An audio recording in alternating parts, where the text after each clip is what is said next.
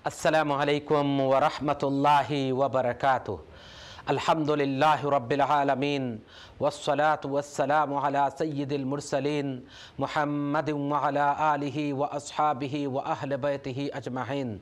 আল্লাহুম্মা সাল্লি আলা মুহাম্মাদিন ওয়া আলা আলি মুহাম্মাদ কামা সাল্লাইতা আলা ইব্রাহিম ওয়া আলা আলি ইব্রাহিম ইন্নাকা হামিদুম মাজিদ। আল্লাহুম্মা বারিক আলা মুহাম্মাদিন ওয়া আলা আলি মুহাম্মাদ কামা বারাকতা আলা ইব্রাহিম ওয়া আলা আলি ইব্রাহিম ইন্নাকা হামিদুম মাজিদ। আল্লাহুম্মা সাল্লি আলা মুহাম্মাদিন হাত্তা তারদা ওয়া সাল্লি আলা মুহাম্মাদিন বা'দার রিদা ওয়া সাল্লি আলা মুহাম্মাদিন আবাদান আবাদা। আল্লাহুম্মা সাল্লি আলা জামি'িল মালাইকাতি ওয়াল মুরসালিন ফারহাম ইবাদাকাল মুমিনিনা মিন আহলিস সামাওয়াতি ওয়াল আরদিন ওয়াখতিম লানা বিখাইর ওয়াফতাহ লানা বিখাইর ওয়া বারিক লানা ফিল কুরআনিল আযীম। মহান রব্বুল আলামিনের শুকরিয়া আদায় করি যে যেখান থেকে বসে আইওন টিভির মাধ্যমে বেসিক নলেজ অফ ইসলাম প্রোগ্রামে প্রতি রবিবারের নিয়ায় আজকে অংশগ্রহণ করেছেন সকলকে আজকে আইওন টিভির live basic knowledge of Islam প্রোগ্রামের পক্ষ থেকে আন্তরিক মোবারকবাদ জানাচ্ছি। মহান রব্বুল আলমিনের কাছে দোয়া করি আল্লাহ পাক রব্বুল আলমিন আপনাকে আমাকে সকলকে যেন ইমানের উপর ইস্তেকামত রাখেন, সত্য পথে চলার তৌফিক দান করেন এবং আপনার আমার খাতেমা জীবনের শেষ যেন হয় ইমানের সহিত। সবাই বলি আমিন। আমার ভাই এবং বোনেরা, আমি আপনাদের সামনে পবিত্র কুরআনুল করিম থেকে এবং হাদিস থেকে আজকে যে বিষয়ে আলোচনা পেশ করতে চাই সেই বিষয়টি হচ্ছে কুরআনুল করিমের ছোট্ট একটি সূরা, সূরা ওয়াল আসর। এই সূরাকে সামনে রেখে আপনাদের সামনে কথা বলবো। 114 সূরা ইন দা হোলি কুরআন, এর মধ্যে একটি সূরা হচ্ছে সূরা আসর, ওয়াল আসর। বিসমিল্লাহির রহমানির রহিম। ওয়াল আসরি ইন্নাল ইনসানা লাফি খুসর ইল্লাল্লাযীনা আমানু ওয়া আমিলুস সালিহাতি ওয়া তাওয়াসাউ বিল হক ওয়া তাওয়াসাউ বিস সাবর। সাদাকাল্লাহুল আযীম। এই সূরার মধ্যে আল্লাহ পাক রব্বুল আলামিন সময়ের গুরুত্ব এবং 4টি গুরুত্বপূর্ণ কাজের কথা বলেছেন। যে মানুষ ওয়াল আসর, প্রথমে আল্লাহ সময়ের কসম খেয়েছেন, অতঃপর বলেছেন যে সমস্ত মানুষ ধ্বংসের পথে, ইল্লাল্লাযীনা আমানু, কিন্তু ওই সমস্ত মানুষ ব্যতীত যারা ঈমান এনেছে, ওয়া আমিলুস সালিহাত, ঈমান আনার পরে নেক আমল করেছে, ওয়া তাওয়াসাউ বিস সাবর, এবং মহাসত্যের দাওয়াত একে অন্যকে দিয়েছে, ওয়া তাওয়াসাউ বিস সাবর, সত্যের দাওয়াত গ্রহণ করে এবং সত্য গ্রহণ করার পরে জীবনে যে সবর আসে, কষ্ট আসে, সেই কষ্টে ধৈর্য ধারণ করা এবং অন্যকে উৎসাহিত করা। এই হচ্ছে 4টি। এই 4টি ক্রাইটেরিয়া যাদের মধ্যে আছে তারা ব্যতীত সমস্ত মানুষ তাদের জীবনটি ধ্বংসের পথে। ওয়াল আসর, প্রথমে আল্লাহ সময়ের কসম খেয়েছেন। আল্লাহ কেন সময়ের কসম খাইলেন এবং আসরের সময়ের কসম কেন খাইলেন? তাফসীরের মধ্যে ব্যাপক আলোচনা করেছেন। এর মধ্যে সবচেয়ে ছোট্ট একটি কথা বুঝার জন্য যে বিটুইন আসর টিল মাগরিব একেবারে সময় অত্যন্ত সংক্ষিপ্ত। আসর থেকে নিয়ে মাগরিব পর্যন্ত সময়টা এত সংক্ষিপ্ত যে খুব তাড়াতাড়ি চলে যায়। আল্লাহ পাক রব্বুল আলামিন সময়ের গুরুত্ব বোঝানোর জন্য, যে সময় যে এত ইম্পর্ট্যান্ট এটা বোঝানোর জন্য আল্লাহ আসরের সময়ের কসম খেয়ে বলতেছেন, যে সময় তোমাদের হাত থেকে চলে যায় এই সময় আর কখনো ফিরে আসে না। তোমাদের জীবনে আসরের সময় হয়ে গেছে, অর্থাৎ তোমাদের জীবনের একবারে শেষ প্রান্তে তোমরা এমন এক অবস্থানে আসো যে খুব দ্রুত তোমাদের সময় শেষ হয়ে যাচ্ছে, তোমাদের টাইমটি একেবারে লিমিটেড। লাইক বিটুইন আসর টিল মাগরিব যেভাবে সংক্ষিপ্ত সময়, এইভাবে দুনিয়ার মানুষ তোমরা জেনে নিও তোমাদের জীবনটা খুবই সংক্ষিপ্ত, খুব দ্রুত গতিতে সময় চলে যাচ্ছে। আর যেই সময় চলে যায় এই সময় আর কখনো ফিরে আসে না।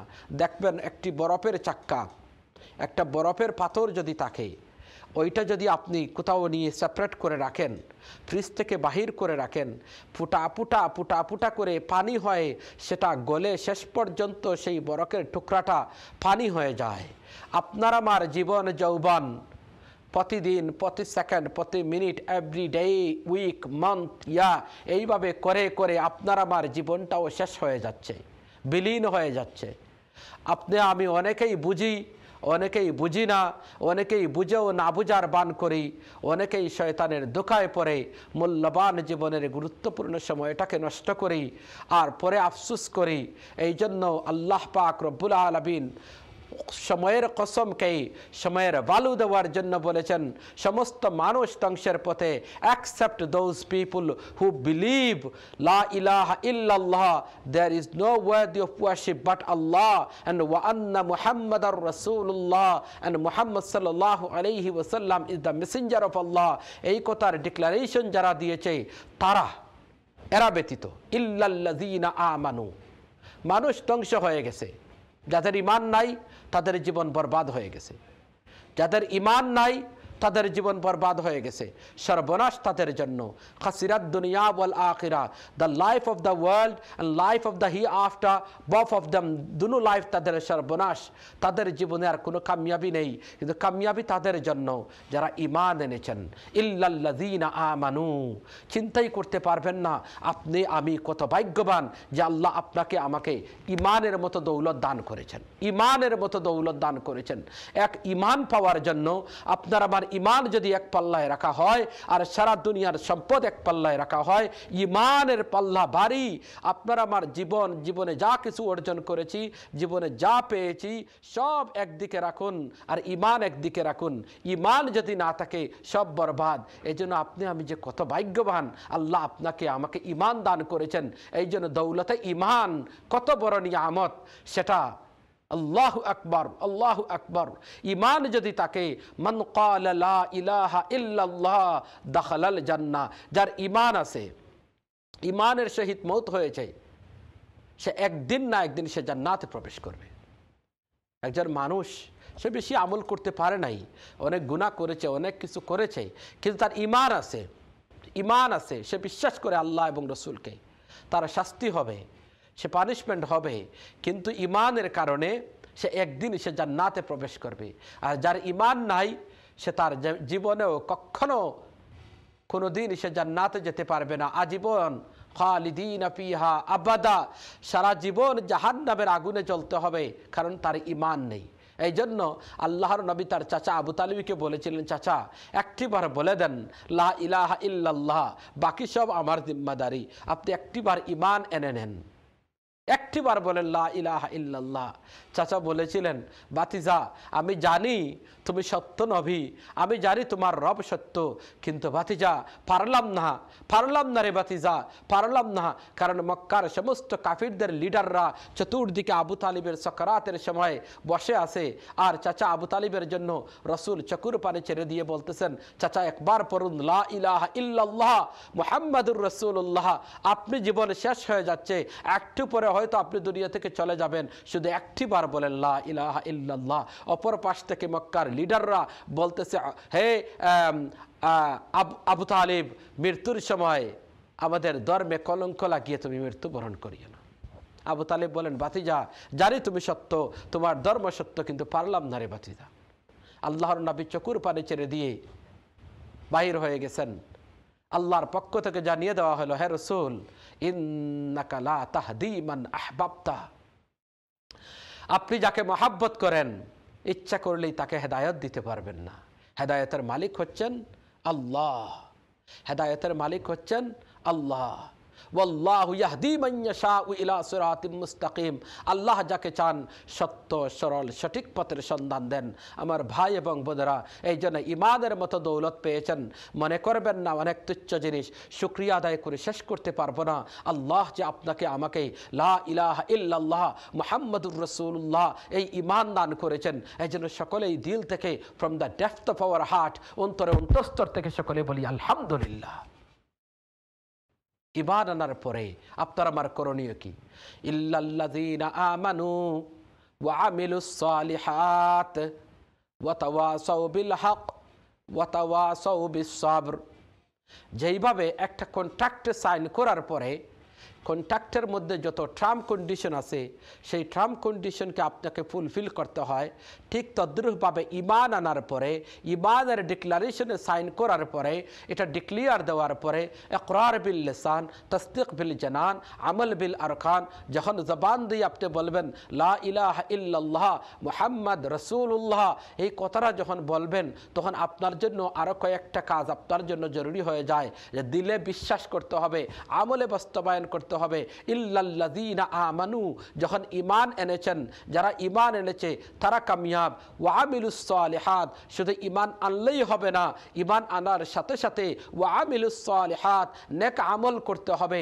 নবী যা করেছেন সেটা করতে হবে, নবী যা বর্জন করেছেন সেটা বর্জন করতে হবে, আল্লাহ যা বলেছেন সেটা করতে হবে, আল্লাহ যেটা নিষেধ দিয়েছেন তা থেকে আমাকে বিরত থাকতে হবে। ওয়া আকিমুস সালাতা ওয়া আতুজ যাকাত, নামাজ কায়েম করতে হবে, যাকাত দিতে হবে এবং ভালো কাজগুলো করতে হবে যেইগুলো নবী করেছেন, রসুল করেছেন। লা ইলাহা ইল্লাল্লাহর ডিক্লারেশন দেওয়ার পরে সেই টার্ম কন্ডিশনগুলোকে ফুলফিল করতে হবে, তাহলে আমার ঈমান কমপ্লিট হবে। ইল্লাল্লাযীনা আমানু, ঈমান আনার পরে যারা ঈমান এনেছে তারা কামিয়াব, এরা সারা আর বাকি সব ধ্বংসের পথে। কিন্তু যারা ঈমান আনবে, ঈমান আনার পরে ওয়া আমিলুস সালিহাত, নেক আমল করতে হবে। শুধু ঈমান আনলাম, নেক আমল করলাম, আমি একাই ঈমান আনলাম আর নেক আমল করলাম, আমি আল্লাহর ইবাদত আর বন্দেগী করি, আমি নেক আমল করি, খুব আল্লাহওয়ালা হয়ে গেলাম। ওয়া তাওয়াসাউ বিল হক ওয়া তাওয়াসাউ বিস সাবর, এই দুটি কাজ আমি করলাম না। সৎ কাজের আদেশ দিলাম না, অসৎ কাজ থেকে মানুষকে বিরত রাখলাম না। সৎ কাজের আদেশ দিতে গিয়ে সত্যের সন্ধান, সত্যের দাওয়াত কবুল করার পরে, সত্যের দিকে মানুষকে আহ্বান করার পরে যে মুসিবত আসে, ওয়া তাওয়াসাউ বিস সাবর, সেই মুসিবতে নিজেও ধৈর্য ধারণ করা, অন্যকে ধৈর্য ধারণ করার জন্য উৎসাহিত করা, এই চারটা ক্রাইটেরিয়া আমি ফুলফিল করতে হবে, তাহলে আমি ধ্বংসের হাত থেকে রক্ষা পাবো। ঈমান আনলাম। আল্লাহর নবী বলতেছেন যে একজন লোক, সে ঈমান এনেছে, সে নেক আমল করতেছে, কোনোদিন কোনো মানুষের ক্ষতি সাধন করে নাই, কোনোদিন কোনো মানুষের খারাপ করে নাই, কোনোদিন কোনো মানুষের বিরুদ্ধে কথা বলে নাই, সে সব সময় নেক আমল করে আর আল্লাহর জিকিরে লিপ্ত থাকে, কখনো কোনো খারাপ কাজ করে নাই। এমন একজন আল্লাহর ওলি ছিল, আর ওই এলাকার মানুষগুলা নাফরমানি করতেছে। জিবরাইল আলাইহিস সালাতু ওয়াস সালাম, আল্লাহর পক্ষ থেকে নির্দেশ দেওয়া হইল ওই জনপদকে ধ্বংস করে দেওয়ার জন্য। জিবরাইল আসলেন, ধ্বংস করে দিবেন, আল্লাহর কমান্ড। এসে দেখলেন একজন আল্লাহর ওলি সেখানে আছে, সে শুধু আল্লাহর জিকির করতেছে, সে আল্লাহর জিকির ছাড়া তার আর কোনো কাজ নেই। ডান দিকে তাকায় না, বাম দিকে তাকায় না, কারো কল্যাণ চায় না, কারো ক্ষতি চায় না, সে শুধু ইবাদত আর বন্দেগী ছাড়া সে আর কিচ্ছু বুঝে না। একটাই তার কাজ, শুধু আল্লাহকে ডাক দেয়া, আল্লাহর ইবাদত আর বন্দেগী করা। ওই লোকটাকে দেখে জিবরাইল চলে গেলেন, আল্লাহর কাছে গিয়ে ফরিয়াদ করলেন, আল্লাহ, যেই জনপদকে ধ্বংসের কথা বলেছেন সেই জনপদে আপনার একজন প্রিয় বন্দা আছে, সে কখনো মানুষের ক্ষতি সাধন করে নাই, কখনো কোনো মানুষের অপকার করে নাই, শুধু মানুষের কোনো উপকারও করে না, অপকারও করে না, সে শুধু আপনার ইবাদত আর বন্দেগীতে লিপ্ত থাকে। এমন মানুষের কারণে কি কনসিডার করা যায় না? আল্লাহ বললেন, প্রথমে তাকে ধ্বংস করে দাও, সবচেয়ে বড় অপরাধী হচ্ছে সেই, এরপরে এলাকার জনপদকে ধ্বংস করে দাও। কারণ আমি আল্লাহ এমন ইবাদতের জন্য আমি আল্লাহ বসে থাকি নাই। আমি আল্লাহর কাজ হচ্ছে, আমার বন্দাকে সে দায়িত্ব দেওয়া হয়েছে, সে সৎ কাজ করবে, ভালো কাজে আমল করবে এবং অন্যকে ভালো কাজের দিকে আহ্বান করবে, অন্যকে অসৎ কাজ থেকে বিরত রাখবে, সৎ কাজের আদেশ দান করবে, অসৎ কাজ থেকে মানুষকে বিরত রাখবে। কিন্তু সে দুটি করেছে, দুটি করে নাই। সে ইল্লাল্লাযীনা আমানু, সে ঈমান এনেছে, ওয়া আমিলুস সালিহাত, নেক আমল করেছে, ওয়া তাওয়াসাউ বিল হক ওয়া তাওয়াসাউ বিস সাবর, এই দুইটি সে করে নাই। শুধু ঈমান আনলে আর আমল করলে হবে না, সৎ কাজের আদেশ দিতে হবে, মানুষের কাছে দিনের দাওয়াত পৌঁছাতে হবে। যারা ইসলামের বিরুদ্ধে ষড়যন্ত্র করে, যারা কোরআনের বিরুদ্ধে ষড়যন্ত্র করে, যারা অন্যায় করে, সমাজকে কলুষিত করে, তাদেরকে তা থেকে বিরত রাখার জন্য আমাকে পদক্ষেপ গ্রহণ করতে হবে। চারটি কাজ যদি আমি করতে পারি তাহলে আমার ঈমান হবে কমপ্লিট ঈমান, আদারওয়াইজ আমার ঈমান কমপ্লিট ঈমান হবে না, আমিও ধ্বংসপ্রাপ্ত লোকদের মধ্যে লিস্টেড হয়ে যাব। জিবরাইল আলাইহিস সালাতু ওয়াস সালাম প্রথমে ওই লোকটাকেই ধ্বংস করলেন, অতঃপর জনপদকে ধ্বংস করে দিলেন। সুতরাং আমাকে নেক কাজ করতে হবে। বনি ইসরাইলের ঘটনা আপনারা জানেন। হযরত দাউদ আলাইহিস সালাতু ওয়াস সালাম আল্লাহ আসমানে কিতাবগুলো দিয়েছেন, কোরআন দিয়েছেন, তাওরাত দিয়েছেন, ইনজিল দিয়েছেন, জবুর দিয়েছেন, তাওরাত দিয়েছেন।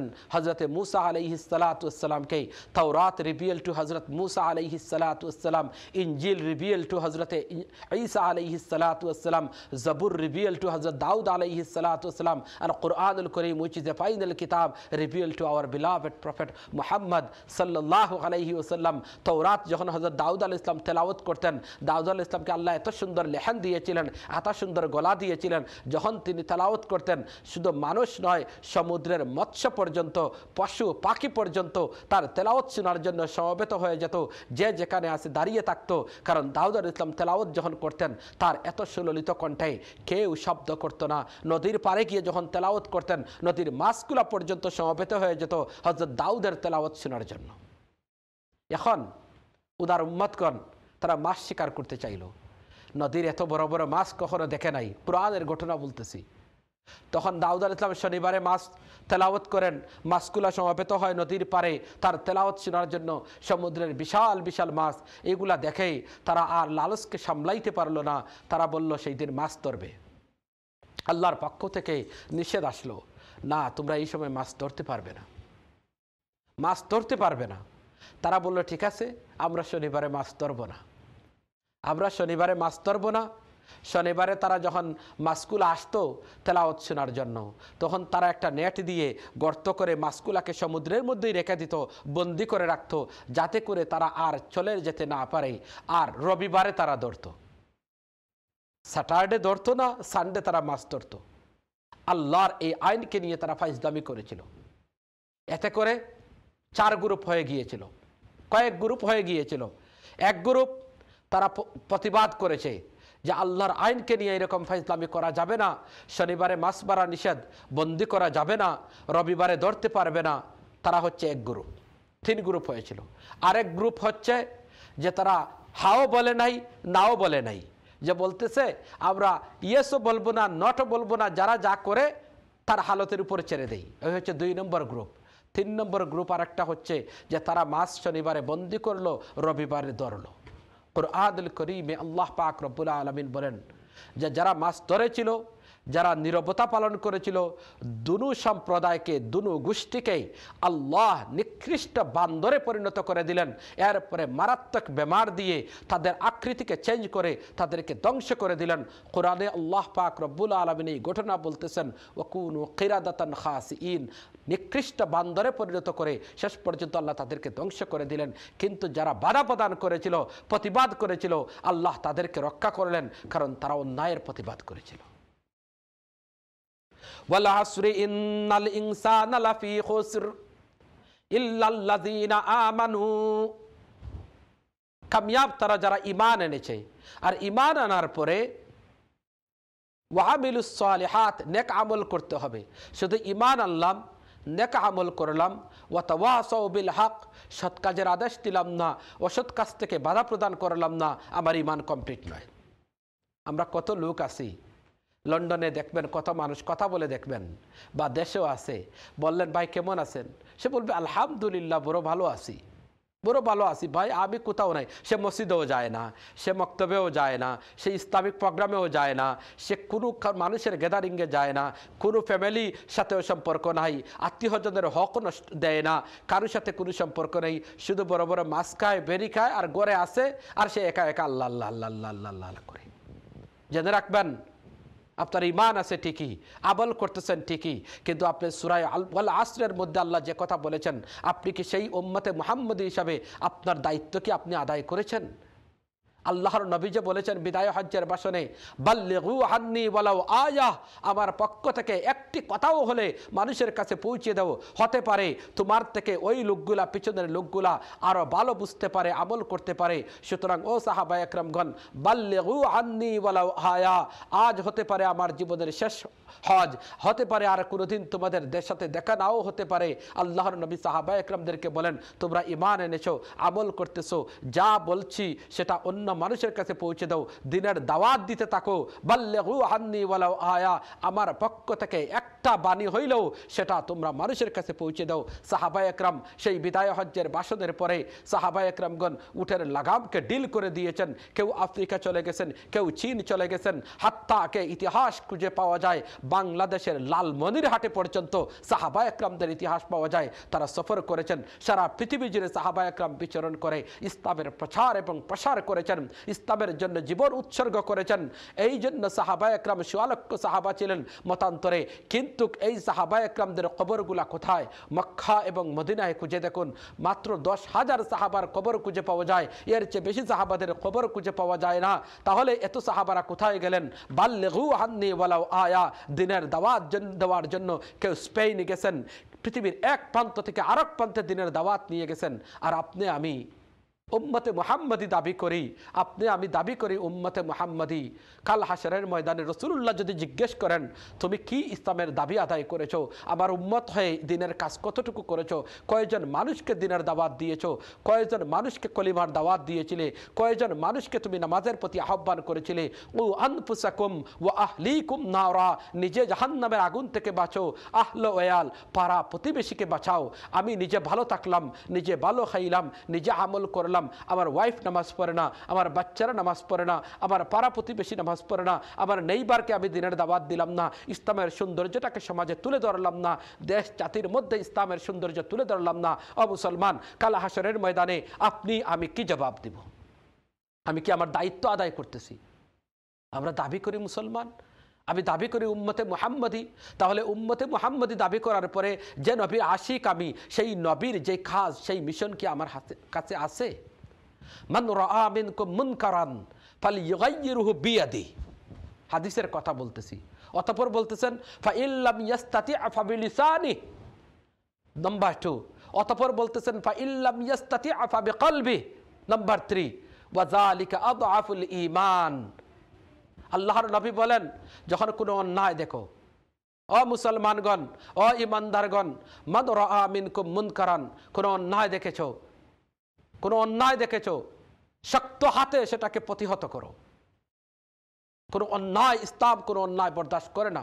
সমাজে বিশৃঙ্খলা করবেন, এটা ইসলাম চায় না। যে দেশে আছেন সেই দেশে শান্তি প্রতিষ্ঠা করা, যেই সমাজে আছেন সেই সমাজে শান্তি প্রতিষ্ঠা করা।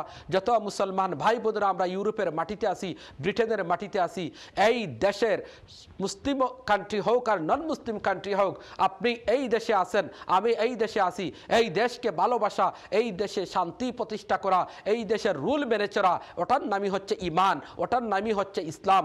আপনি দেশের মধ্যে বিশৃঙ্খলা সৃষ্টি করবেন, অন্যায় করবেন, অত্যাচার করবেন, জুলুম করবেন, চুরি করে বেনিফিট খাইবেন, চুরি করে সরকারের সম্পদ খাবেন, চুরি করে অন্যের হক মেরে খাবেন, অন্যের উপর জুলুম করবেন, আপনি বমবাজি করবেন, আপনি রেসিজম করবেন, এগুলা ইসলামের শিক্ষা নয়, এগুলা মুসলমানই নয়। মান রাআ মিনকুম মুনকারান, যেখানে অন্যায় দেখবে সেখানে অন্যায়ের প্রতিবাদ করা হচ্ছে একজন মুসলমানের দায়িত্ব। কোনো মুসলমান টেররিস্ট হতে পারে না। যে টেররিস্ট হয়ে যায় তার ঈমান নাই, সে মুসলমান হতে পারে না। কারণ দুটি জিনিস এক হতে পারে না, আগুন পানি এক হতে পারে না। ঈমানের সাথে টেররিজম হতে পারে না। যার প্রকৃত ঈমান আছে, যার প্রকৃত মুমিন, সে কখনো টেররিস্ট হতে পারে না। যে প্রকৃত মুমিন ইমানদার, সে কখনো অন্যায়ভাবে কারে আঘাত করতে পারে না। সুতরাং যে ইসলামের নাম নিয়ে অন্যকে আঘাত করে, অন্যের ক্ষতি করে, সে বুঝতে হবে সে তার ঈমান কমপ্লিট নয়, সে ইসলামের গণ্ডি থেকে বাহিরা, সে মুসলমান নয়। প্রকৃত মুসলমান হইলে এমন কাজ করতো না, অন্য জুলুম করতো না, নির্যাতন করতো না, হারাম খাইতো না, হারাম পথে চলতো না। সুতরাং আমাকে দিন বুঝতে হবে, আমাকে দিন বুঝতে হবে। ইসলাম ঠান্ডা জিনিস, ইসলাম শান্তির ধর্ম। পৃথিবীতে শান্তি প্রতিষ্ঠা করতে চায়। উগ্রবাদ ইসলাম পছন্দ করে না। ধর্ম বর্ণ নির্বিশেষে সকলের মধ্যে একটা শান্তি প্রতিষ্ঠা করাই হচ্ছে ইসলামের কাজ, যেটা করেছিলেন বিশ্ব মানবতার মুক্তিদূত বিশ্বনবী মুহাম্মদ রাসূলুল্লাহ সাল্লাল্লাহু আলাইহি ওয়াসাল্লাম। আল্লাহর নবী বলেন, কোথাও অন্যায় দেখেছো, মান রাআ মিনকুম মুনকারান ফালইয়ুগাইয়িরহু বিয়াদিহি, হাত দ্বারা প্রতিবাদ করো। তোমার সেই শক্তি নাই। যেখানে প্রতিবাদ হচ্ছে, যেখানে অন্যায় হচ্ছে, ইসলামী রাষ্ট্র নেই। যেখানে অন্যায় হচ্ছে, আপনার সেই কথা হাত দিয়ে প্রতিবাদ করার সামর্থ্য নেই, শক্ত হাতে আইনত ব্যবস্থা নেওয়ার কোনো কিছু নেই, তখন জবান দিয়ে প্রতিবাদ করো, মুখ দিয়ে কথা বলো, তাকে বোঝানোর চেষ্টা করো। সমাজের মধ্যে সেটাকে ওয়াজের মাধ্যমে, কথা বলার মাধ্যমে, আপনি লিখনের মাধ্যমে সেটার প্রতিবাদ করুন।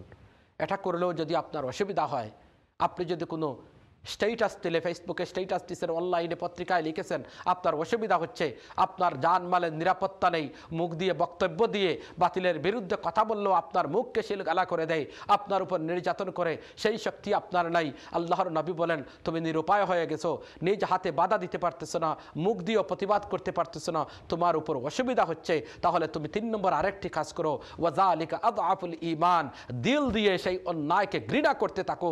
এইটাও যদি করো তাহলে বুঝা যাবে ওয়াযালিকা আযআফুল ঈমান, তোমার মধ্যে ঈমান আছে। তুমি একজন উইক মুসলমান, বাট তোমার ঈমান আছে। আবার নবীকে গালি দেয়, সাহাবায়ে কেরামদেরকে গালি দেয়, ইসলামের বিরুদ্ধে কথা বলে। না আমি কথা বললাম, না দুঃখ প্রকাশ করলাম, না আমি তাদের বিরুদ্ধে কথা বললাম, না দুঃখ প্রকাশ করলাম, না লিখনের মাধ্যমে কথা বললাম, না হাত দ্বারা প্রতিবাদ করলাম, না জবান দ্বারা প্রতিবাদ করলাম, আমি কোন ধরনের মুসলমান? আমার কি দায়িত্ব নেই? সুতরাং আমাকে বুঝতে হবে, ঈমান আনলেই হবে না, নেক আমল করার সাথে সাথে ওয়াতাওয়াসাউ বিল হক, সৎ কাজের আদেশ দিতে হবে। আপনার আমার টাইটেল হচ্ছে বেস্ট অফ দ্য নেশন। কে দিয়েছেন? আল্লাহ। কেন দিয়েছেন? খাইরা উম্মাহ বলা হয়েছে। কোন নবীর উম্মতদেরকে আল্লাহ বলেন নাই খাইরা উম্মাহ, কিন্তু আপনার আমার টাইটেল আল্লাহ কোরআনে দিয়েছেন, কুনতুম খায়রা উম্মাতিন উখরিজাত লিন-নাস তা'মুরুনা বিল মা'রুফ ওয়া তানহাউনা আনিল মুনকার। আপনার আমার টাইটেল হচ্ছে যে খায়রা উম্মাতিন, বেস্ট অফ দ্য নেশন, সর্বোত্তম জাতি হিসাবে আপনাকে আমাকে টাইটেল দেওয়া হয়েছে।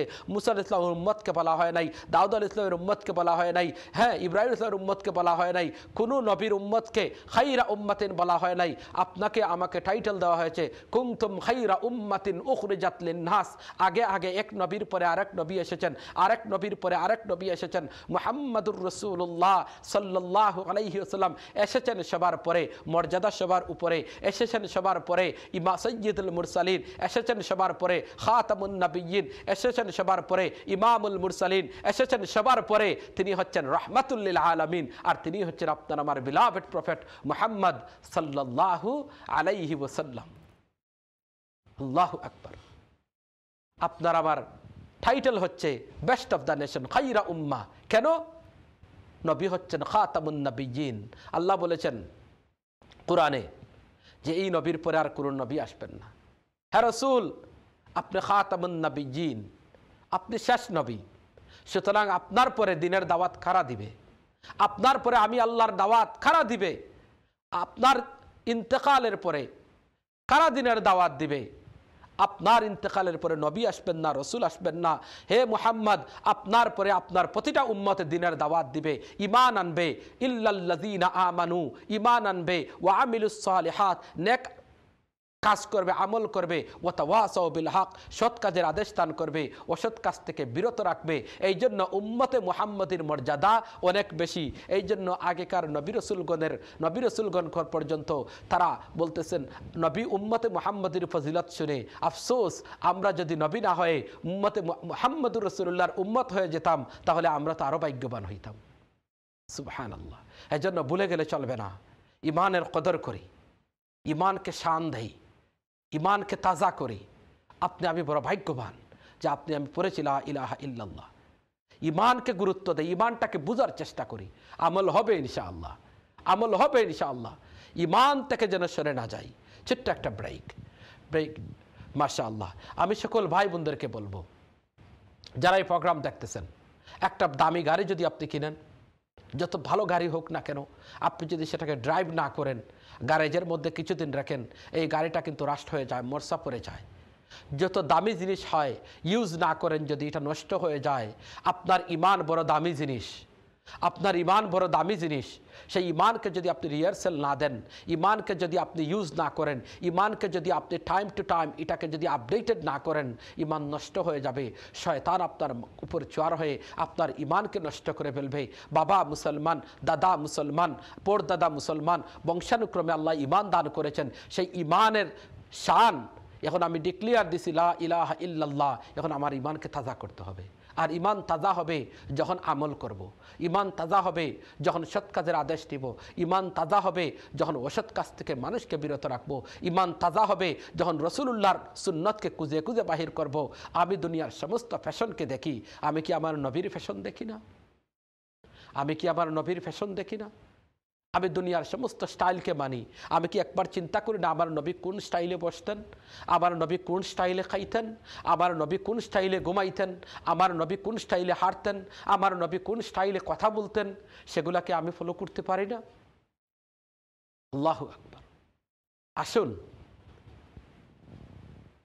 সাইয়াতি জামানুন আলা উম্মতি, আল্লাহর নবী বলেন, the time will come upon my ummah, it is very difficult for them to remain on deen, to follow the sunnah, to follow Islam. আমার উম্মতের মধ্যে একটা সময় আসবে দিন মেনে চলা, ইসলাম মেনে চলা ওই রকম ডিফিকাল্ট হয়ে যাবে, লাইক হোল্ডিং এ বার্নিং কোল। একটা আগুনের টুকরা হাতের মধ্যে রাখা যেইভাবে কঠিন, মানুষ আগুন হাত থেকে ফেলে দেয়। সুন্নত মানলে মানুষ আপনাকে টাটকারা করবে, মস্করা করবে। এই রকম সুন্নত মানা কঠিন হয়ে যাবে, রসুল তরিকা মানা কঠিন হয়ে যাবে। আল্লাহর নবী বলেন, এই রকম কঠিন পরিস্থিতিতে যদি আমার উম্মতগণ আমার সুন্নত মেনে চলে, মান তামাসসাকা বিসুন্নতি ইনদা ফাসাদে উম্মতি ফালাহু আজরু মিয়াতি শহীদ। এই কঠিন সময়ে যদি সুন্নত মানি, 100 শহীদের সওয়াব দেওয়া হবে। আমি অত্যন্ত সংক্ষিপ্ত পরিসরে আলোচনা পেশ করছিলাম সূরাতুল আসর, ওয়াল আসর সূরা। এই সূরা নিয়ে আলোচনা পেশ করছিলাম। সূরা ছোট্ট হতে পারে, কিন্তু এটার গুরুত্ব অনেক বেশি। আপনার আমার দিক নির্দেশনা দেওয়া হয়েছে। আমরা কত সময়ের কসম আল্লাহ খেয়েছেন। নবীজি বলেন, নি'মাতানি মাগমুনুন ফীহিমা কাসীরুম মিনান নাস, আস-সিহহাতু ওয়াল ফারাগ। বুখারী শরীফের হাদিস। আল্লাহর নবী বলেন, নি'মাতান, মানুষকে আল্লাহ স্পেশাল দুটি ব্লেসিং দিয়েছেন, দুটি নিয়ামত দিয়েছেন। এর মধ্যে একটি হচ্ছে আস-সিহহাত, সুস্বাস্থ্য, সুস্থতা। নাম্বার 2 ওয়াল ফারাগ, ফ্রি টাইম। যারা সুস্থ আছেন, আল্লাহর নিয়ামত। আর যাদের হাতে সময় আছে, নিয়ামত। সময়টাকে যেন অপচয় না করি, স্বাস্থ্যের কদর করি, ভালো কাজ করি, সময়টা কাজে লাগাই, কামিয়াব হয়ে যাব। খোলার আসসালামু আলাইকুম। ওয়ালাইকুম সালাম ভাই, খোকাসাই একটা জিনিস জানতে পারলাম, জি হইলকা। জানাজার নামাজ পড়ার নিয়মটা, পয়লা তকবীরের পরে কিতা পড়েন, দ্বিতীয় তকবীরের পরে কিতা, আর জানাজার সময় এটা ইমাম সাহেব একটা দায়িত্ব ইমাম কইয়া তো খালা হইলাম, এটা নিজেও পড়া লাগবো না পড়া লাগতো না? ওকে ওকে, আমি কইমুন ইনশাআল্লাহ। ওকে ইনশাআল্লাহ, জাযাকাল্লাহু খায়র। আল্লাহ কবুল করুকা ভাই। দিন জানতা চাইরা, ইসলাম জানতা চাইরা যারা প্রোগ্রাম দেখেন, একজনে প্রশ্ন করেন, আর একজনের প্রশ্নের মাধ্যমে আরও অনেক ভাই বোন হলে জানতা পারেন। আল্লাহ পাক রব্বুল আলামিন জাযা দান করুন যত ভাই বোনরা সুন্দর প্রশ্ন করেন, যাদের মাধ্যমে অন্য ভাই বোনরাও জানতে পারেন। Any other collar waiting on the line? ওকে, মাশাআল্লাহ। আপনারা টেলিভিশনের নম্বর দেখতেছেন, এই নম্বরে ফোন করতে পারবেন ইনশাআল্লাহ। আমি এতক্ষণ কল নেই নাই, এখন থেকে আপনাদের কল নেব ইনশাআল্লাহ। কন্টিনিউ বাইরে আপনাদেরকে ইনশাআল্লাহ নম্বর দিয়ে দিবেন, আপনারা কল করতে থাকুন। আমি আলোচনা করছিলাম, একজন ভাই প্রশ্ন করেছেন জানাজার নামাজ। দেখুন, জানাজার নামাজ কীভাবে পড়তে হয়। জানাজার নামাজ হচ্ছে কোনো মানুষ মরে যাওয়ার পরে যখন আমরা লাশ রেডি হয়ে যায়, তখন আমরা জানাজার নামাজ পড়ে ইমাম সাহেব পড়ান, প্রথম তকবীর দেন। ইমাম সাহেব যখন তকবীর দেন, আমরা যারা পিছনে আসি, আমরা জাস্ট ইমাম সাহেব আসেন, এই ইমাম সাহেবকে ফলো করতেছি, এটাই নিয়ত হয়ে গেছে। এখানে আর নাওয়াইতু বলে আর এটাকে আমি মুখ দিয়ে রিপিট যদি নাও করি অটোমেটিক আমার নিয়ত হয়ে গেছে। ইমাম সাহেব দাঁড়িয়েছেন, পিছনে দাঁড়াবো, আল্লাহু আকবার, এরপরে আউযুবিল্লাহি মিনাশ শাইতানির রাজিম, বিসমিল্লাহির রহমানির রহিম, সুবহানাকাল্লাহুম্মা ওয়া বিহামদিকা ওয়া তাবারাকা ইসমুকা ওয়া তাআলা জাদ্দুকা ওয়া লা ইলাহা গায়রুক। এরপরে যদি সময় পান আলহামদুলিল্লাহ পড়েন, সূরা ফাতিহা পড়েন। ইমাম সাহেব এরপরে আরেকটা তাকবীর দিবেন, আল্লাহু আকবার। তখন ইমাম সাহেব পড়বেন, মুক্তাদিরাও আপনারাও পড়বেন মনে মনে, আল্লাহুম্মা সাল্লি আলা মুহাম্মদ ওয়া আলা আলি মুহাম্মদ কামা সাল্লাইতা আলা ইব্রাহিম ওয়া আলা আলি ইব্রাহিম ইন্নাকা হামিদুম মাজিদ। আল্লাহুম্মা বারিক আলা মুহাম্মদ ওয়া আলা আলি মুহাম্মদ কামা বারাকতা আলা ইব্রাহিম ওয়া আলা আলি ইব্রাহিম ইন্নাকা হামিদুম মাজিদ। এটা পড়লেন। তারপরে ইমাম সাহেব আরেক তাকবীর দিবেন, দিয়ে পড়বেন, আল্লাহুম্মা গফির লিহাইয়িনা ওয়া মাইয়িতিনা ওয়া শাহিদিনা ওয়া গায়িবিনা ওয়া সগীরিনা ওয়া কাবীরিনা ওয়া যাকারিনা ওয়া উনসানা। আল্লাহুম্মা মান আহইয়াইতাহু মিন্না ফাআহইহি আলাল ইসলাম ওয়া মান তাওয়াফাইতাহু মিন্না ফাতাওয়াফাহু আলাল ঈমান। এখন ছেলে হইলে একটা শব্দ বাড়াইতে হয়, মেয়ে হইলে একভাবে পড়তে হয়, এটা ইমাম সাহেব পড়বেন। আপনারা যারা পিছনে থাকবেন পারলে দোয়া পড়বেন, আর যদি কিচ্ছু পড়তে জানেন না নীরব দাঁড়িয়ে থাকবেন। এরপরে ইমাম সাহেব আরেকটা তাকবীর দিবেন, আল্লাহু আকবার। এই তাকবীর দেওয়ার পরে ইমাম সাহেব ডান দিকে সালাম ফিরাবেন, নামাজ শেষ, পরে বাম দিকে সালাম। এই তো জানাজার নামাজ হয়ে গেছে। জানাজার নামাজ পড়ার পরে সাথে সাথে লাশকে দাফন করা, এবং লাশ দাফন করার পরে জিয়ারত করে তার জন্য দোয়া করা। লাশ জানাজার নামাজ পড়া, জানাজার নামাজই হচ্ছে দোয়া। সুতরাং জানাজার নামাজ পড়ার পরে আমরা সাথে সাথে যেন এখানে না দাঁড়িয়ে লাশ নিয়ে কবরে নিয়ে যাই, লাশ দাফন করার পরে জিয়ারত করি, এরপরে আমরা দোয়া করি। আল্লাহ পাক রব্বুল আলামিন আমাদেরকে বুঝার তৌফিক দান করুন, আমিন। এনি কোলা ওকে, ইনশাআল্লাহ, মাশাআল্লাহ। আমি আপনাদের সামনে আলোচনা পেশ করছিলাম। আরেকটা প্রশ্ন, আসলে গত সপ্তাহে আপনাদের প্রশ্ন নিয়েছিলাম, কিছু আলোচনা পেশ করেছিলাম। দেখুন, মহিলাদের আওয়াজ পর্দার অন্তর্ভুক্ত কিনা। অনেক মহিলারা পর্দা করা ফরজ, শরীয়তের বিধান, পর্দা করা ফরজ, কিন্তু মহিলাদের আওয়াজ পর্দার অন্তর্ভুক্ত কিনা অনেকেই জানতে চেয়েছেন। প্রথম কথা হচ্ছে, পর্দা কতটুকু করবেন। একজন মহিলা সমস্ত শরীরকে ঢেকে রাখবেন, শুধু তার জন্য জায়েজ আছে মহিলাদের জন্য বোরকা পরেন বা জিলবাব বা বড় কোট যাই পরেন, সমস্ত বডি ঢাকার পরে মহিলাদের জন্য জায়েজ আছে অতটুকু তিনি 2 হাত আর মুখ অতটুকু তিনি খোলা রাখতে পারবেন, ওনার জন্য জায়েজ। কিন্তু মহিলারা যদি নেকাব পরিধান করেন তাহলে অনেক ফিতনার জমানা, এই জন্য অনেকেই নেকাব পরেন, এবং নেকাব পরার কারণে তার গুনাহ থেকে, অন্য গুনাহ থেকে বাঁচে, আপনিও গুনাহ থেকে বাঁচলেন। এই জন্য পর্দার গুরুত্ব হিসাবে যে নেকাব আছে, সেই নেকাব পরা যদি অপশনাল, কিন্তু এটা অত্যন্ত গুরুত্বপূর্ণ। এতে করে কেউ আপনার ফেসটা দেখতে পারলো না। কিন্তু কেউ যদি আপনি নেকাব নাও পরেন গুনাহ হবে না, কিন্তু ইন্না আকরামাকুম ইনদাল্লাহি আতকাকুম, ওইটা পরা তাকওয়ার কাজ। এই জন্য নেকাব পরা উত্তম। এটা একটা ইসলামী মুসলিম নারীদের এবং তাকওয়াওয়ালা মহিলাদের একটা ইউনিফর্ম হয়ে গেছে। সুতরাং যে জিনিসটা ইউনিফর্ম হয়ে যায়, এটার প্রতি রেসপেক্ট করা, এটাকে গুরুত্ব দেয়া।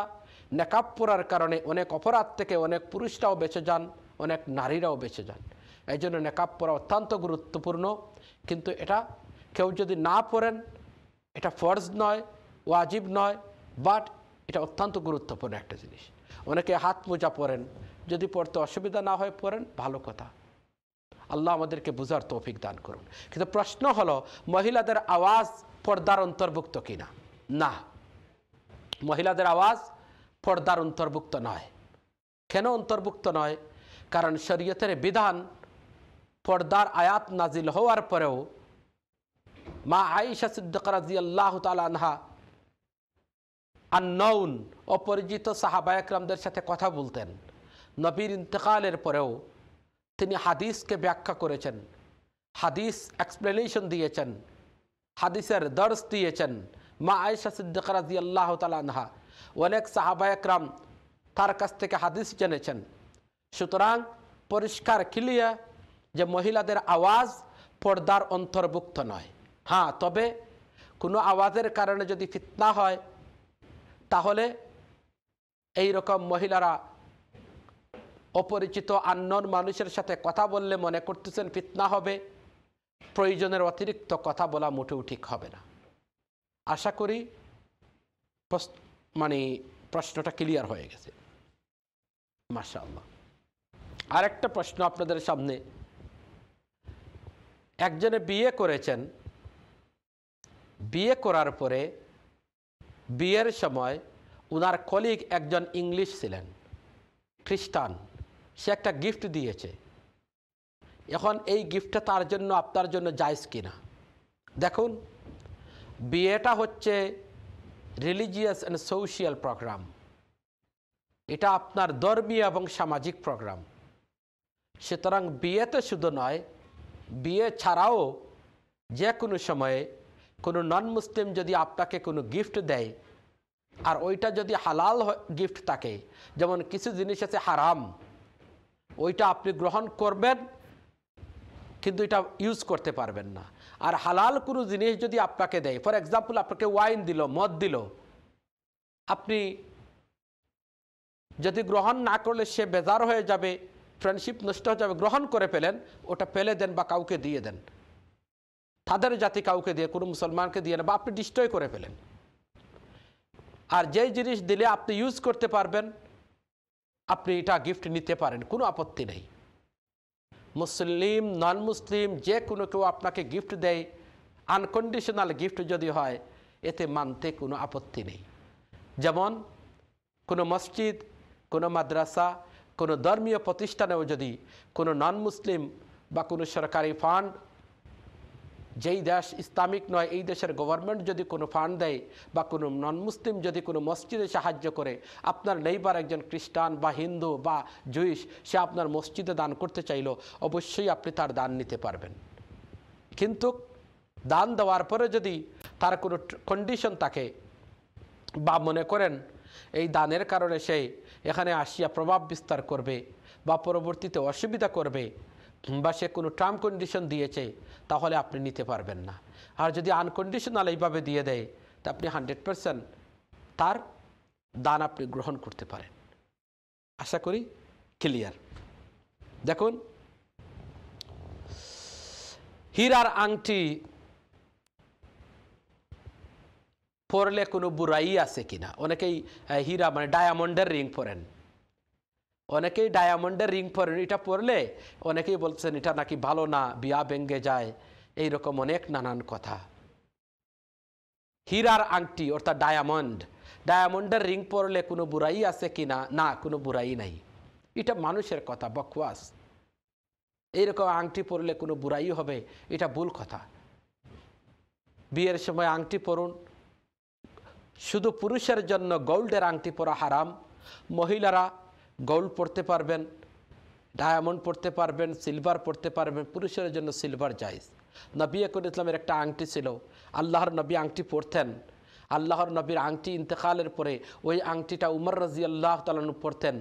এরপরে ওই আংটিটা হযরত ওসমান রাদিয়াল্লাহু তাআলা হাতে শুভ হয়েছিল, কিন্তু পরবর্তীতে হঠাৎ করে ওইটা লস্ট হয়ে গেছে, আর খুঁজে পাওয়া যায় নাই। জি কলার, আসসালামু আলাইকুম। আসসালামু আলাইকুম ওয়া রাহমাতুল্লাহ। ওয়া আলাইকুম সালাম ওয়া রাহমাতুল্লাহি ওয়া বারাকাতুহু। জি ভাই খুকাসাই। জি মৌলানা সাহেব, একটা প্রশ্ন আমি জানতাম চাইলাম। আমরা ওই দেশে মনে হয় অনেক যখন সমস্যা হয়, অনেক মানুষ কোর্টও যায় না। তো কোর্টও যাওয়ার পরে যখন আপনার ওই জানি কিছু হইবার আগে তারা করে কি তা ওই জানি আপনার কোর্টও মারে কোরআন শরীফ হয় কসম করায়। জি জি, কোরআন শরীফ যখন কসম করায় হওয়ার পরে তারপরে মিশা মাতুন, এই মিশা মাতিয়া মানে কিতা কোনো সমস্যা হইব না, কতটুকু গুণ হইব? আর তারপরে অনেক আসেন যে আপনার কোরআন শরীফ না আসইয়া এখন কিতাব মনে করেন কোরআন শরীফ মিশা মারতাম চাইলাম না, আমি বাইবেল ওটা মানিলাই বাইবেল করিয়া কসম করিলাই তাহলে বাইবেল করিয়া যদি কেউ প্রমিস করেন কোরআন শরীফ না করিয়া তাই কি তা মুসলমানদের কোনো সমস্যা হইব নি না সমস্যা হইতো না ওকে ওকে ইনশাআল্লাহ থ্যাংক ইউ ভাই আমি আপনার প্রশ্নের জবাব দিলাম তো আমি যে আংটির কথা কইছিলাম যে ইত্তাখাযান নবী সাল্লাল্লাহু আলাইহি ওয়াসাল্লাম খাতামান মিন ওয়ারাকিন ওয়া কানা ফি ইয়াদিহি ওকে কলার আসসালামু আলাইকুম আসসালামু আলাইকুম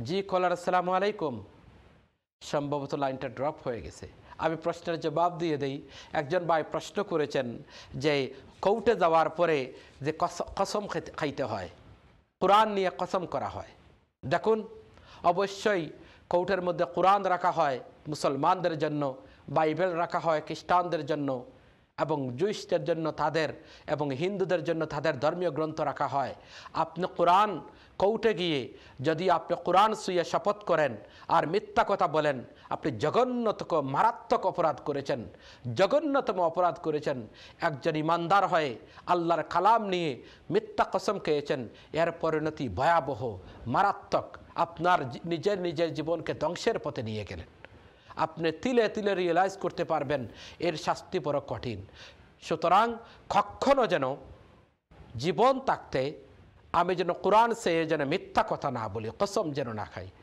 কোরআন দিয়ে কসম খাইতে হইলে সত্য কথা যেন বলি খোলার আসসালামু আলাইকুম ওয়ালাইকুম সালাম জি হুজুর আমার একটা প্রশ্ন আপনার তায়াম্মুমের নামটা হইয়া দিবা কি তার নিয়ম তায়াম্মুমের নিয়ম ওকে ইনশাআল্লাহ ওকে ইনশাআল্লাহ আপনি প্রোগ্রাম দেখুক আমি কইরাম ইনশাআল্লাহ ঠিক তদ্রুপভাবে কোরআন নিয়ে কসম খাইলে জঘন্যতম মিথ্যা কসম খাইলে জঘন্যতম অপরাধ আর আপনি যদি সত্য থাকেন আর আপনাকে যদি বাধ্য করা হয় কোরআন নিয়ে কসম খাওয়ার জন্য আপনি যদি সত্য থাকেন আপনি কোরআন নিয়ে কসম খান কোনো আপত্তি নেই কিন্তু কথায় কথায় কোরআন নিয়ে কসম না খাওয়া উত্তম কিন্তু কোনো আইনের কারণে বা কোনো বিপদে পড়ে গেছেন কোনো সাক্ষী নাই কোনো অবস্থান অথবা কোর্টে আপনার হাতে কোরআন দেওয়া হয়েছে যে কোরআন নিয়ে কসম খেয়ে বলুন আপনি কোরআন হাতে নিয়ে আপনি একজন মুমিন হিসাবে মিথ্যা কথা বলবেন আপনার জীবনকে আপনি ধ্বংসের পথে নিয়ে যাচ্ছেন কোরআন নিয়ে কসম খাবেন এত বড় অপরাধ এত বড় কবিরা গুনাহ যে কি বলবো ডেঞ্জার থেকে আরও ডেঞ্জার এই কাজ যেন জীবনে না করি আল্লাহ আমাদেরকে হেফাজত করুন এখন প্রশ্ন হলো বাইবেল নিয়ে আমি দাবি করি আমি মুসলমান আমি দাবি করি লা ইলাহা ইল্লাল্লাহ মুহাম্মাদুর রাসূলুল্লাহ কোরআন ইজ ফাইনাল কিতাব এরপরে মুসলমান হয়ে যদি আমি বাইবেল নিয়ে আমি শপথ করি আর মনে করলাম মিথ্যা কথা তো বলতে হবে বাইবেল নিয়ে বলে ফেলি আপনি কসম করেছেন আর আল্লাহ ছাড়া গয়রুল্লাহর নামে কসম খাওয়া হারাম সুতরাং যিনি বাইবেল নিয়ে কসম করবেন মিথ্যা কথা বলার জন্য দুটি অপরাধ করেছেন এক নম্বর অপরাধ করেছেন তিনি মিথ্যা কথা বলার জন্য সল চাতুরির আশ্রয় নিয়েছেন জঘন্যতম অপরাধ করেছেন নাম্বার 2 তিনি ইমানদার হয়ে মুসলমান হয়ে নিজের ধর্মকে নিজের কোরআনকে না মেনে তিনি বাইবেলকে আপনি ফলো করতেছেন সুতরাং আপনার ইমানের মধ্যে সন্দেহ ঢুকে গেছে ইমান থাকবে না কেউ যদি কোরআন না মানে সে বলে আমি মুসলমান আমি কোরআন মানি না বাইবেল মানি তাহলে তার ইমান থাকবে না সোজা কথা এমন জঘন্যতম কাজ যদি কেউ করে তার জন্য তওবা করে আবার সে লা ইলাহা ইল্লাল্লাহ বলে আবার ইসলামের গণ্ডিতে আসতে হবে এই অবস্থায় যদি সে মারা যায় সে বলে আমি মুসলমান আর সে কোরআন মানে না বাইবেল ফলো করে বাইবেল দিয়ে কসম খায় তার ইমান নষ্ট হয়ে গেছে সে আবার তওবা করতে হবে ইমানকে ঠিক করতে হবে নাম্বার 2 জি কলার আসসালামু আলাইকুম হ্যালো আসসালামু আলাইকুম ওয়া আলাইকুম সালাম ওয়া রাহমাতুল্লাহ বইন আমি স্টুডিওতে মাত্রাম জি ফোকাসাই হুজুর আমার একটা প্রশ্ন কোরআন শরীফের মাঝে তো সূরা আছে কয়েকটা আমরা তো পড়ি তো এখন সূরা আল ইমরানের 7 নম্বর আয়াত আমি সব সময় দোয়ার মাঝে পড়ি সব সময় পাঁচ ওয়াক্ত নামাজের বাদে দোয়ার মাঝে ও সূরা আয়াতটা আমি পড়ি আয়াতটা কি তা ফোকাসাই রাব্বানা লা তুযিগ কুলুবানা বা'দা ইয হাদাইতানা ওয়াহাব লানা মিন লাদুনকা রাহমাতান ইন্নাকা আনতাল ওয়াহ্হাব ওয়া আয়াতটা সব সময় আমি পড়ি দোয়ার মাঝে এর বাদে এমনিও পড়ি সব সময় ও আয়াতটা পড়া ঠিক আছে না আমি যে পড়ি দোয়ার মাঝে আর মিনিংটা কি একটু জানতাম না হুজুর ওখানটা কিছু না ওকে ইনশাআল্লাহ বোন এটা চমৎকার একটা দোয়া যেই দোয়া হইল নেক্সট কল আসসালামু আলাইকুম জি একেবারে শেষ পর্যায়ে চলে আসছি এই জন্য যারা লাইনে আসছেন আমি দুঃখিত আপনাদের কুল নিতে পারতেছি না আমার হাতে একেবারে মাত্র সামান্য সময় রয়ে গেছে বোন আপনি যে আয়াতে করিমা বলেছেন রব্বানা লা তুজিগ কুলুবানা বা'দা ইয হাদাইতানা ওয়া হাব লানা মিন লাদুনকা রাহমাহ ইন্নাকা আনতাল ওয়াহ্হাব বড় চমৎকার দোয়া এই দোয়ার সারমর্ম হইল বোন যে আপনি আল্লাহরে কইরা ও আল্লাহ রব্বানা লা তুজিগ কুলুবানা আল্লাহ আপনি যে আমারে হেদায়ত দিছেন আল্লাহ আপনি হেদায়ত দিছেন আর আল্লাহ আমারে কোনোদিন গুমরাহ করিও না আমারে হেদায়তের উপরে রাখিও আর আপনার রহমত আর বরকত আমারে দাও ওটা হইল দুয়ার সারমর্ম সুতরাং এই দুয়ারটা রেগুলার ফোরা আর যারার ফ্যামিলি লাইফ আছে আর একটা দোয়াও রেগুলার ফোরন যান রব্বানা হাব লানা মিন আজওয়াজিনা ওয়া যুররিয়াতিনা কুররাতা আ'য়ুনিন ওয়াজআলনা লিল মুত্তাকিনা ইমামা আল্লাহ আপনি আমার বউ বাচ্চা আর ফ্যামিলি রে আর আমার বাচ্চাইন্তরে আমার ওয়াইফ রে কুররাত আয়ুন সুখে ঠান্ডক বানাইয়া রাখিও আর আল্লাহ আপনার পক্ষ থেকে আপনারে আমরা রহমত আর বরকত দান করো তো এগুলা দোয়া হল কোরআনিক দোয়া রব্বানা লা তুজিগ কুলুবানা বা'দা ইয হাদাইতানা ওয়া হাব লানা মিন লাদুনকা রাহমাহ ইন্নাকা আনতাল ওয়াহ্হাব রব্বানা হাব লানা মিন আজওয়াজিনা ওয়া যুররিয়াতিনা কুররাতা আ'য়ুনিন ওয়াজআলনা লিল মুত্তাকিনা ইমামা চমৎকার দোয়া এই দোয়াগুলো জানো আমরা বেশি করে পড়ি আল্লাহ আমরা বেশি করে পড়ার তৌফিক দান করুক আমিন ইয়া রাব্বাল আলামিন এক ভাইয়ে ফোন করছেন তায়াম্মুম সম্পর্কে জানবার লাগি দেখো কা যখন আমরা ওযু করতাম পারি না ওযু কোনো কারণে যদি করতাম পারি না অসুস্থ তখন একটা পাত্রের মাঝে অথবা মাটির মাঝে অথবা একটা ডাস্টর মাঝে কোনো ডাস্টর মাঝে আপনি আত মারিয়া ওলা আতরে জারি লইবা জারিয়া বালু লাগাইতা না পাত্তর একটা পাত্তরে ওলাখান ছোটো একটা পাত্র ওই লইব ওলা পাত্তরে লইয়া পাত্তর ওলা হাত গোসাইয়া আত জারিয়া ওলা আত জারিল্লা এরপরে মুখরে ওলা মুছে করিল্লা ও তখন ও চুলোর গুড়িটাকে লইয়া যতক্ষণ অজুর মাঝে দই ও তখন আপনি মুছে করলা ওইল আপনার মুখ মুছে হইল আর ঠিক তদ্রুপভাবে জানিয়ারা শুনছেন তো ইমুর মাঝে ফাও দেওয়া লাগে না আর মাথা মুছি করা লাগে না পয়লা তো নিয়ত করবা আপনি নিয়ত করা লাগে তিনটে হাম করা লাগে নিয়ত করা লাগে আর মুখটা মুছে করা লাগে আর দিও আত ওলাখান আপনি খনি সহজ তখন আপনার অজুর মাঝে লাগে ও তখন আপনি দইলে মুছে করে লইবা ওলা আর বার আত মারিয়া ওলা মুছে করে লইবা ইনো মাটি লাগানি লাগতো নাই পাত্তর দিয়ে গোসানি লাগতো নাই তৈয়ম্মুম কুল্লি করা লাগে না নাকও পানি দেওয়া লাগে না ফাও দেওয়া লাগে না আশা করি বুঝতে পারছেন খালি মুখরে মুছে করে লইবা আর আতরে একবার মুছে করে লইবা আর নিয়ত করে লইবা দাস এটাও তৈয়ম্মুম হয়ে গেছে কি ওকে ইনশাআল্লাহ যে যেখান থেকে বসে প্রোগ্রাম দেখতেছেন যারা প্রশ্ন করেছেন যাদের প্রশ্নের জবাব দিতে পারি নাই ইনশাআল্লাহ আগামী রবিবার আমি প্রোগ্রামগুলো কন্টিনিউ হবে ইনশাআল্লাহ সেম টাইম 3:30 আর যারা আপনারা প্রোগ্রাম দেখেছেন শরীক হয়েছেন আল্লাহ আমাকে আপনাদের সকলকে এই দিনের কথার উপর আমল করার তৌফিক দান করুন সবাইকে আল্লাহ ভালো রাখুন আইওন টিভির সাথে থাকুন সুস্থ থাকুন আসসালামু আলাইকুম ওয়া রাহমাতুল্লাহি ওয়া বারাকাতুহু